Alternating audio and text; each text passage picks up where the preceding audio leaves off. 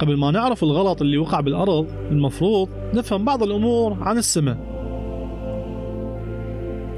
هذا عالم آخر يسموه الفردوس، هو مكان كله نور وألوان حلوة وموسيقى عذبة وكلام ممتع وأسرار عجيبة.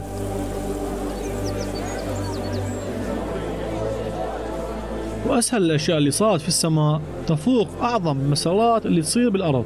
نقدر نقول أن السماء هي عالم آخر وهي بيت الله. والأفضل ما في هذا المكان المفرح هو الملك نفسه، وفي كل زاوية من هذه المدينة البديعة تعكس جلاله. والمدينة ذهب نقي شبه زجاج نقي.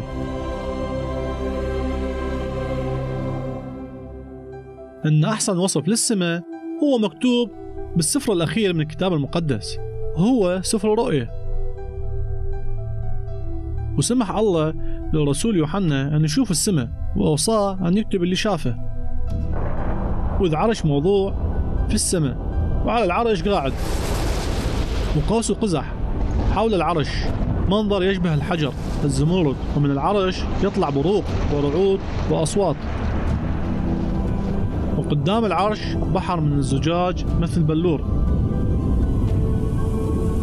ونظرت وسمعت صوت ملائكة كثيرون حول العرش والحيوانات والشيوخ، وكأنها عددهم ربوات ربوات وألوف وألوف، ولا تزال نهارا وليلا قائلة: قدوس قدوس قدوس الرب الإله القادر على كل شيء، الذي كان والكائن الذي يأتي. وكلمة الملاك يعني رسول أو خادم، والملائكة هي كائنات روحية.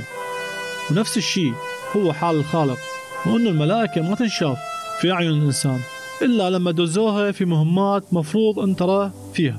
وقد خلق ملك السماوات الملائكة قبل أن يخلق البشر، وهو يخبرنا في كتابه أن جميع الملائكة هتفوا عندما رأوه يخلق العالم.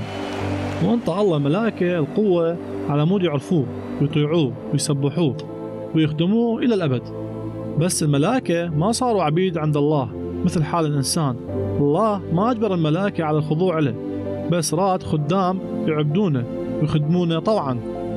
بس الكتاب المقدس يقول لنا عن الملاك اللي عنده منصب عالي وانطاه ذكاء غير طبيعي وجمال بديع وقوة هائلة.